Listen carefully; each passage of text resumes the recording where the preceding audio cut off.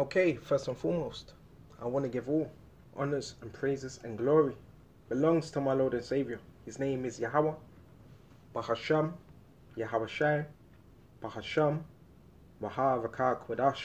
The name of the Heavenly Father is Yahweh, and His Son's name is Yahweh Shai, in who I reverence, and honors to the elder apostles of great mills that taught me this truth, and to the hopeful elect across the globe, and to the few, the very few brothers and sisters listening and also learning in the hopes of being saved within these last days. I'm going to balance it out now. Excuse me, I'm going to balance it out. The most important matters that are neglected. What did Yahushua say? Matthew 23. Okay. Woe unto you, scribes, Pharisees, hypocrites, for you pay tithe of mint and anise of coming, and have omitted the weightier matters of the law. You've pushed it aside. The weightier matters of the law. But they were practiced within the law. Judgment, okay, mercy, and faith. Okay, and the scriptures tell you in 1 Corinthians 6 and 4. Okay. Examine, Paul said what? Examining ourselves first. So it starts with ourselves first. So judgment, mercy, and faith. These men, they were not examining themselves. They were examining everybody else, but they were not examining themselves. And if you don't have judgment, if you're a reprobate, and that's why the scripture says, examine thyself, lest you be reprobate. Reprobate is someone that is void of judgment. So a reprobate doesn't have true judgment. He doesn't have true discernment. And if you don't have mercy, if you're a man, anything that happens to you, put up curses. Throw up, that's immature. Because you could be putting a curse on the hopeful elect just so you can be condemned. So someone that does that, that's a sign that a man doesn't really have mercy. Right? And yeah, nothing's wrong with putting up curses, because Paul put curses on men that left him and went back into the world. Elijah put curses on what them children that were calling them bald head. But you have to be spiritual. Right? And faith. And you also need to have faith. So these were the three most important things: judgment, mercy, and faith. These you have to ought done. These ought you have to have done, and not to leave the other undone. Now we're going to go into it, and Lord willing, this lesson will be edifying. Right?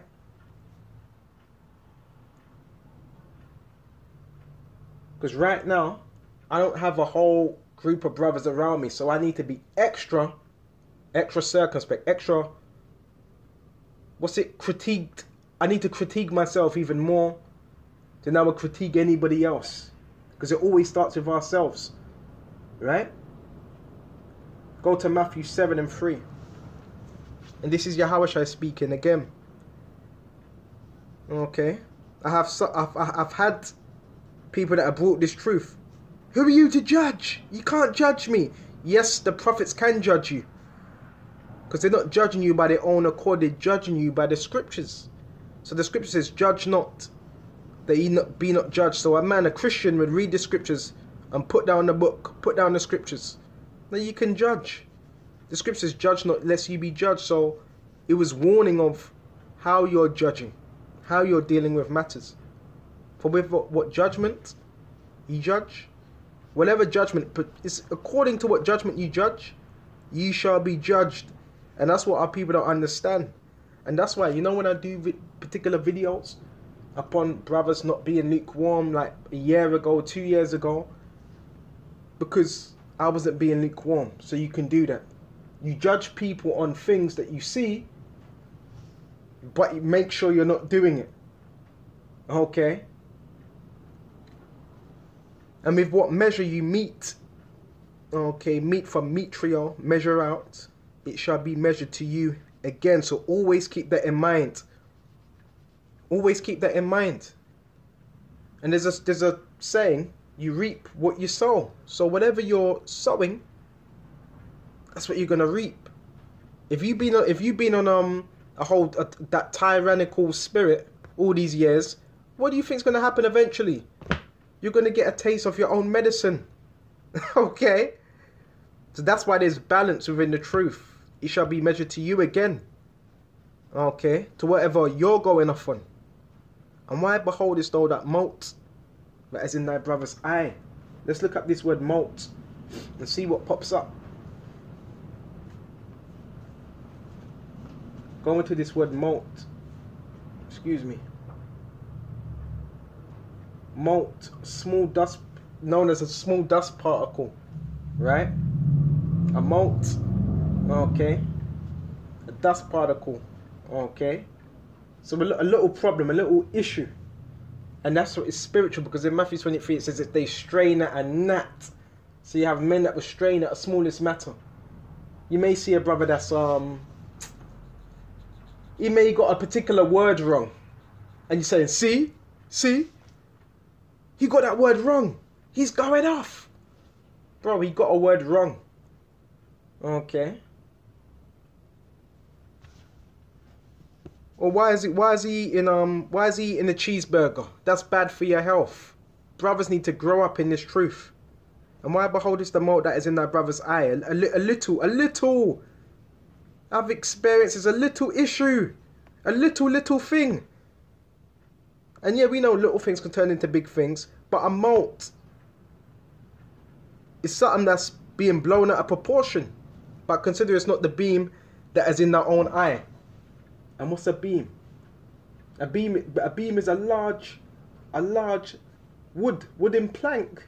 So you got a plank in your eye. You got major issues. You got insecurity issues. Okay.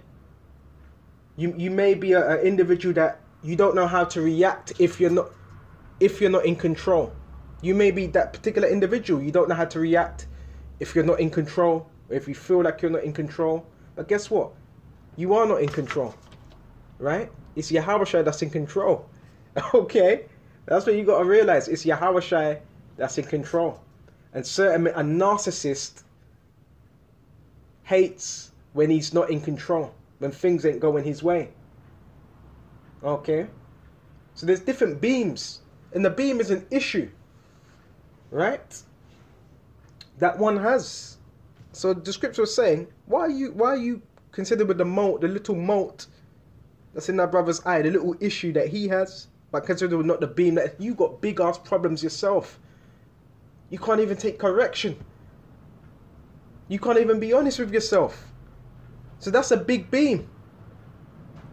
Why? Because you never dealt with the issue, which was yourself. Okay. It's like an example. Babies, let's go to verse 4. Well, how would I say to thy brother, let me put out the beam, the mote, out of thy eye? Okay, that little thing that the brother may have been struggling with. And behold, the beam is in thy own eye. Right? I want to use an example. Smoking. Because I think it's the right example. You know why? Because again, a lot of brothers may have had a problem with it. Right? They may be smoking some ganja, right? Which that culture goes back to the Indians, and it's witchcraft. Smoking is witchcraft. Cannabis is used for medicinal reasons. You can eat it. You can have cannabis tea, but it's not for smoking, because then it becomes a toxic, right? So I want to use this as an example. How would I say to that brother, let me put out the mote of thy eye? So there may have been a brother that was struggling with that at one point. He may have fell here and there. Okay, and behold, the beam is in thy own eye.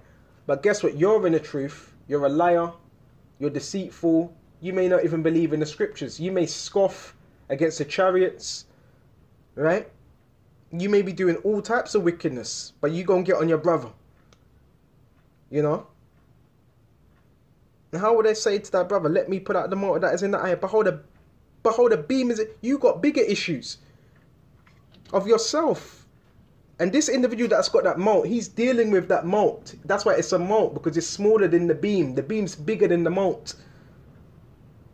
The beam represents severe issues. Thou hypocrite, first cast out the beam out of thy own eye. Make sure you're right. Make sure your spirit's right, because you ain't right. And then should I clearly cast out the mote out of thy brother's eye.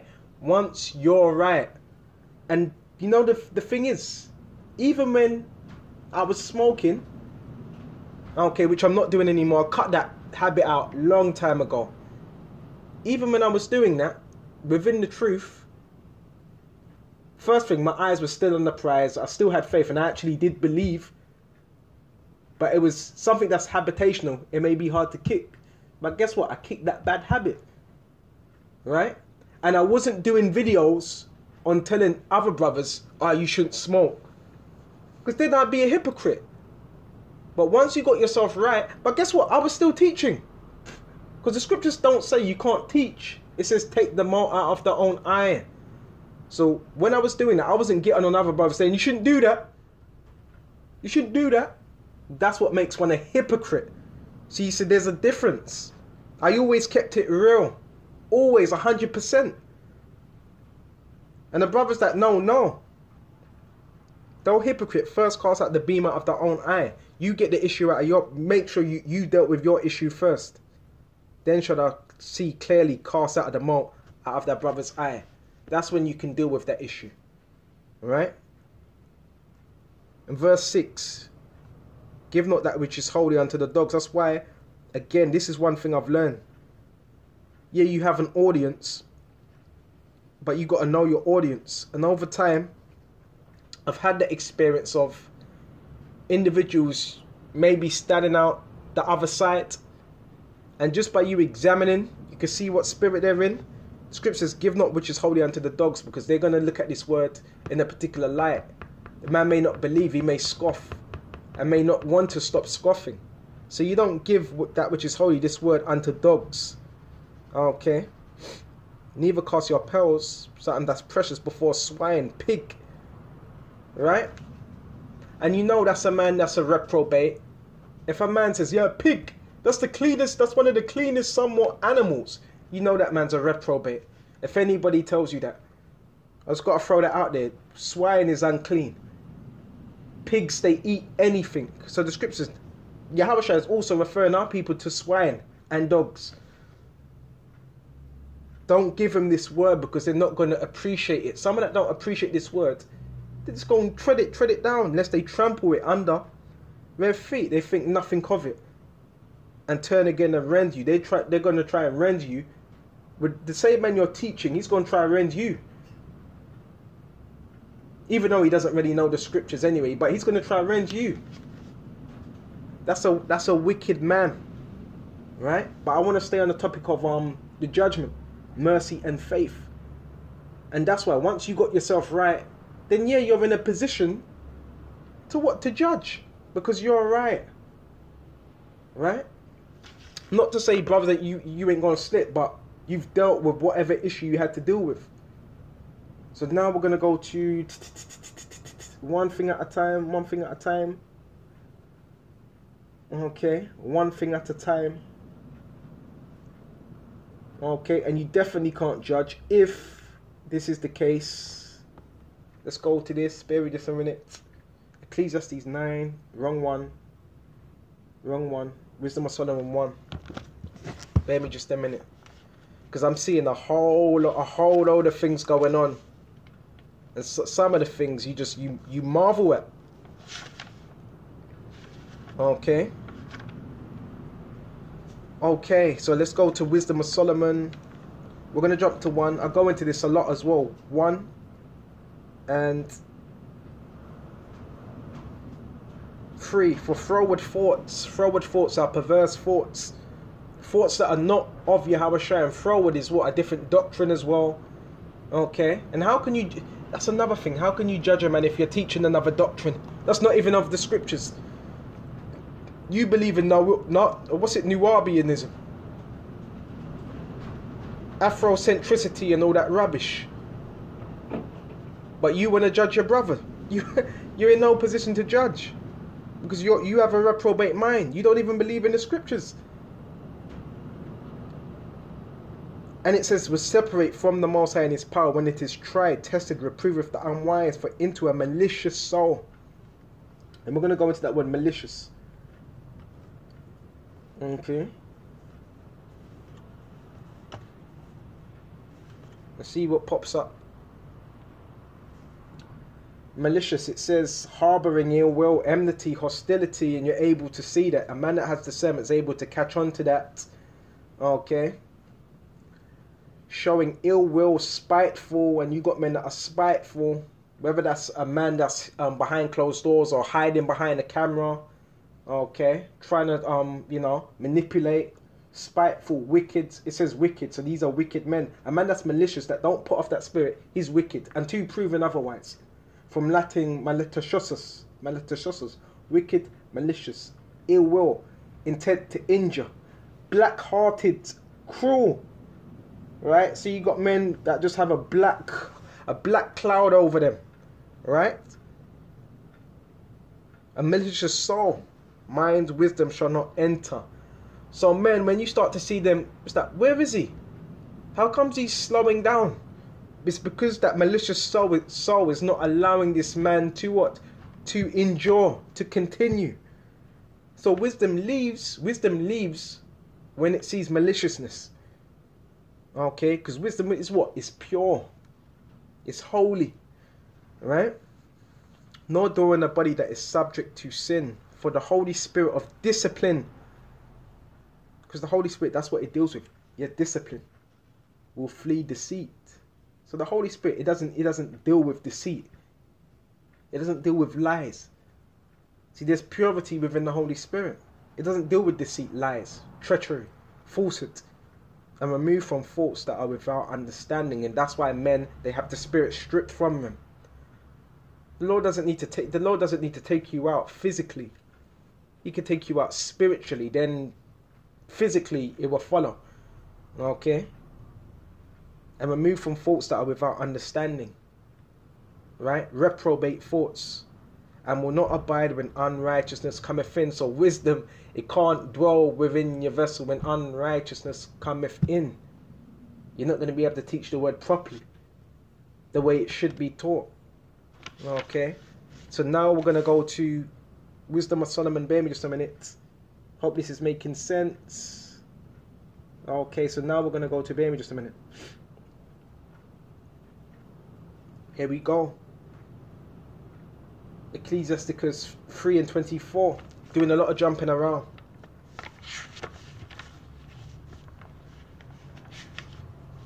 Ecclesiastes 3:24. And it says, for many are deceived. Many are deceived. And yes, we know pride deceives as well. Okay. For many are deceived by their own vain opinion. And that's where you get heretics as well. Okay, because they have an opinion. And if anyone says to you, I want to know, this is my perception. The scripture says the scriptures are of no private interpretation.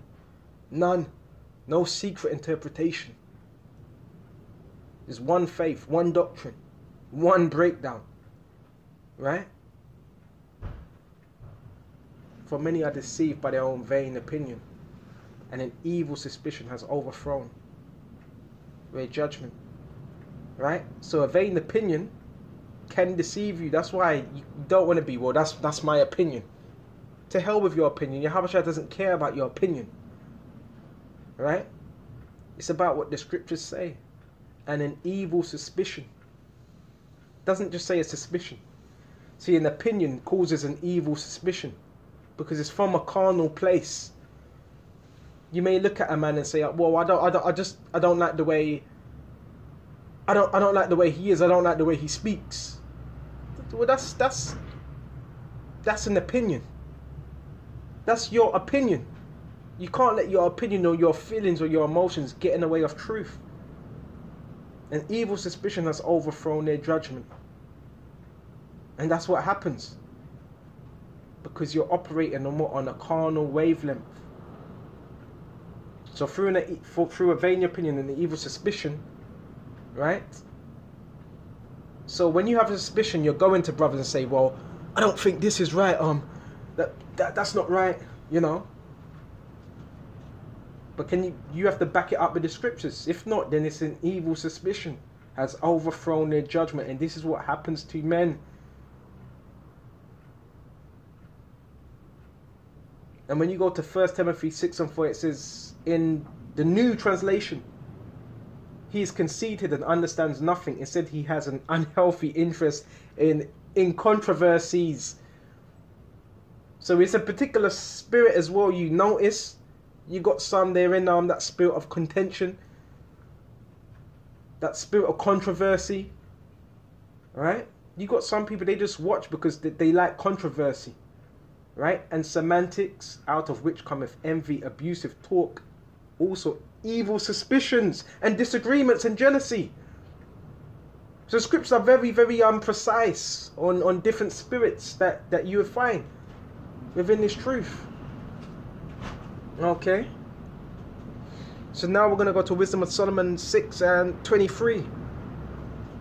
Neither will I go with consuming envy.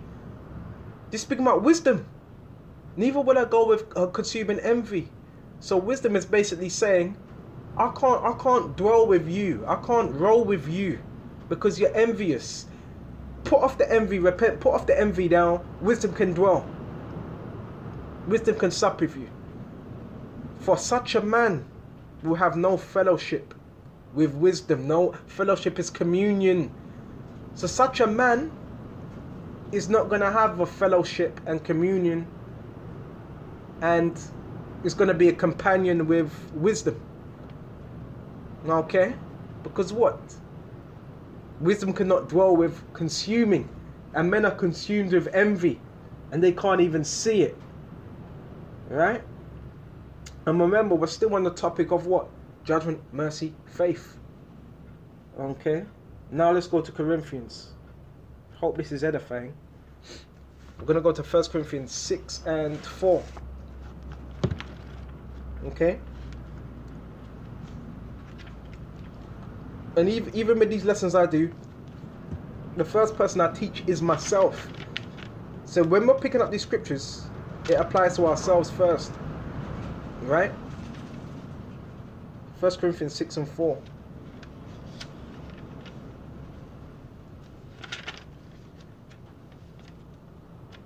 Some heavy storms today. Baby, let's go to 1 Corinthians 6:4. 6.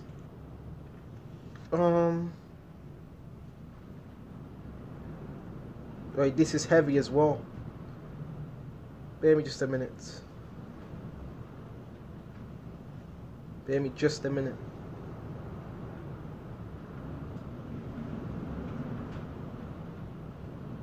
See what we can find.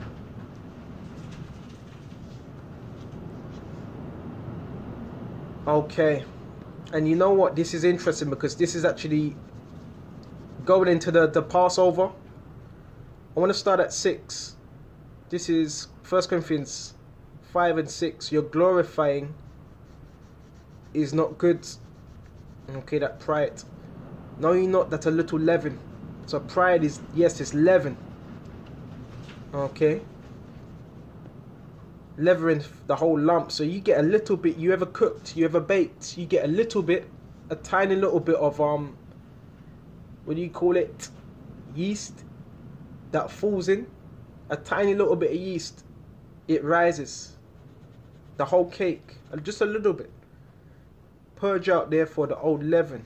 And that's two things. Yes, it's pride and it's also a false doctrine. So you got men, they're going to partake in a Passover. Okay. But they have different doctrines up in their mind. That's leaven. So you got men that have high amounts of leaven within their camps. But Yahushua is going to deal with that. Right? Purge out therefore the old leaven, that ye may be a new lump. Right? So this truth is about purging out all the old leaven, the old man, the old ways. Maybe just a minute. It says purge out the old leaven, that you may be a new lump. Right? As ye are unleavened, as ye are unleavened. Right? Because what's the difference? What's the difference? What's the difference between the Passover and the Feast of Unleavened Bread? It's the same thing, right? You get rid of what? The yeast, right? Any of these products in your household, what you get rid of that. But really, it's more so pertaining to what? You. That's the leaven. So you see, you can't always get caught up on the physical. You get rid of what all that what's it? That leaven in your households. Anything with leaven in it. Okay. But really the leaven is within what? the man. And that could be a false doctrine or pride. For even Mashiach, our Passover, because Yahushua ultimately is the Passover, is sacrificed for us. So the most important thing is what the belief in Yahushua. And the worrying thing is you're going to have men that partake in the Passover that don't even believe. Okay? Therefore, let us keep the feast not with old leaven. Okay? Neither with the leaven of... See, this is all linking up of malice. Right? So you don't want to be entering any Passover with malice in your heart for any brother and wickedness. Okay? But with the unleavened bread of sincerity. Stay sincere. Let's look up what that word sincerity. See what comes up. Sincerity. Sincerity, honesty, genuineness. From the... See what else we got? From Latin, sincerititum. Sincerititum. Genuine. Very genuine. Good. Yes, good. With good faith. Okay. Plain spoken, unreserved sincerity. Okay. So you want to be keeping it with what? Sincerity. And when you go into the opposite of that word, is insincerity. That's the opposite from Latin, insincerus. Not genuine, not pure, spoiled and corrupted. And what makes one corrupt? The doctrine they teach. If you're teaching a false doctrine, that's corrupt. So if you have any issues with the 12 tribes chart, like that rubbish about your mother has to be so-called black and your father you're black, which is no thing as black nation as black. If you have that leaven, you better get rid of that before the Passover. If you still got the fundamentals of Christianity and you still hold forth them philosophies of Christianity, you better get rid of that before you enter the Passover. If you have an ought with a brother, you better get rid of that before the Passover. If you have any pride, you better get rid of that before the Passover. All these things. These are the things that are classed as what? Leaven. Okay? That ought to be what? Purged out. Okay?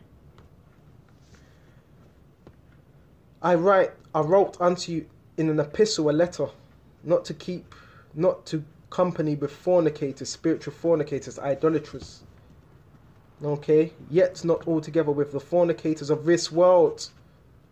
Okay? Bear me just a minute. Bear me just a minute.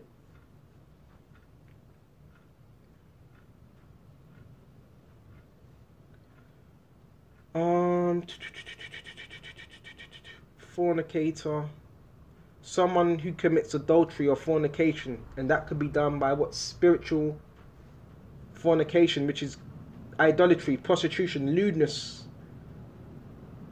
Okay, chamber, vaulted from chambering. Okay, yes. Okay, from fornicari, from Latin, from fornix. And right here it says brothel, dealing with prostitution as well. Excuse me. Okay. And it says, and you could be doing that by what? Going into what? Different idols. Okay. Or with the covetous. So the scriptures, you're not supposed to, lest a man repents, obviously, you're not supposed to be keeping company with them. Or extortioners. Right? Let's go into that word, extortioners.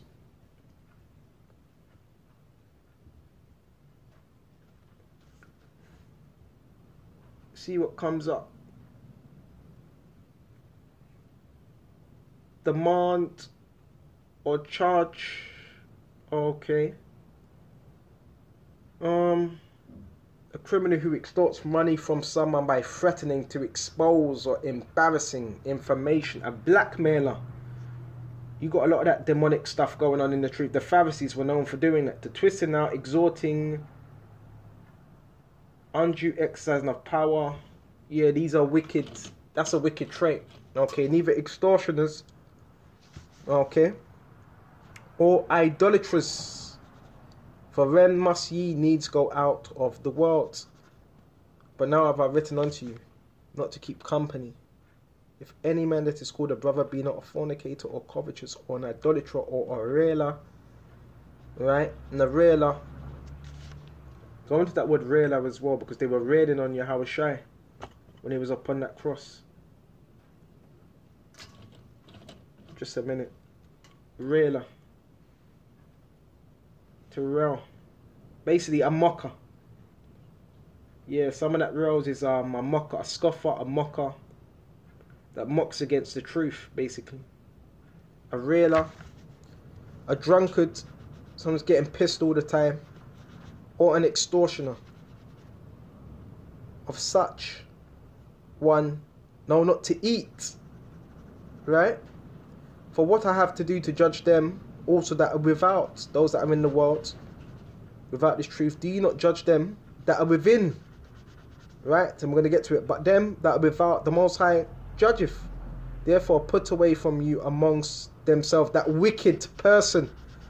Right? So he ain't supposed to be amongst your camp. If he's not, obviously, if he's not he's not supposed to be amongst your camp at all. Okay? Do you not know that the saints shall judge the world? So that's what the hope for elect are being raised up to be judges. And if the world shall be judge of you, are you unworthy to judge the smallest matters? So can't you even judge a small matter? Right? Know you not that we shall judge angels? How much more things that pertain to this life? So how much things are we going to be judging pertaining according to this life? That's why we're going through things. If then you have judgments of things pertaining to this life, set them to judge who are least esteemed in the church. That's why you set a brother that's least esteemed in the church, because he's humble and he's not partial and he doesn't have no pulling power, right? And not just him that's least esteemed amongst the church, he that has discernment and him that has the Holy Spirit upon him and that understands the scriptures. I speak to your shame, because there was a lot of things going on with the Corinthians. It is so that there is not a wise man among you. Is it so that there's not a wise man among you? No. Not one that shall be able to judge between his brethren. Okay, so Paul was getting on them saying, what? Heaven is, you got the scriptures, but you can't judge amongst yourselves. But brother goeth to the law with brother, and that before the unbelievers. And you got men that would do that. They would go to Esau. What's it, what they call it? Judicial system, or whatever they call it. They would go to Esau. Instead of dealing with things in the right manner. Go to the law with thy brother, right before the unbelievers. So you got men with that messiah spirit. Right? Now therefore there is utterly a fault among you, because you go to the law with one another. Why do you not rather take wrong? Nobody wants to be wrong. Right? Why do you not rather suffer yourselves to be defrauded? Nay, you do wrong and defraud that to your brethren. Right? Know you not that the unrighteous shall not inherit the kingdom of the Most High? Be not deceived. Neither fornicators, neither idolaters, nor idolaters, nor effeminate, nor abusers of themselves with mankind, sodomy, nor thieves, right? Stealing of brothers in the truth, nor covetous, right? Wanting what another brother has, nor drunkards, nor revilers, nor extortioners shall inherit the kingdom of the Most High. And such were some of you, some brothers that came in truth, because you got brothers from different backgrounds. That's what you got to realize. But ye are washed, okay, through what the word, but ye are sanctified, right? But ye are justified in the name of the Lord Yahweh Yahushua. Once you stop doing those things, and by the Spirit of the Most High. Okay? So once a man, you see, he's actually changed for the better, you leave that man alone. You don't bring up some old shit. Oh, but he was doing this, and what's he doing now? Has he repented? Huh? Let's go to Ecclesiastes 8 and 5. We're going to shut off on this. Okay. Start at Ecclesiastes chapter 8 and 5. Reproach not a man that turneth from sin. You see? Reproach not a man that turneth from sin. So if this man, you can clearly see, he's changed for the best. Yahushua is supping with him. Why are you still talking rubbish?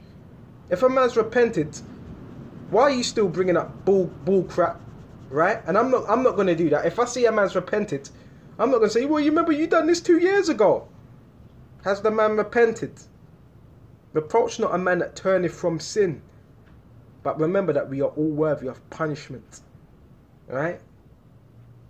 That's what you do. But men don't do that. So guess what Yahushua does? He ends up stripping that spirit away from them. And has them in a carnal mind. Okay? The scriptures tell us how to deal. Judgment, mercy and faith. Very, very neglected matters within this truth.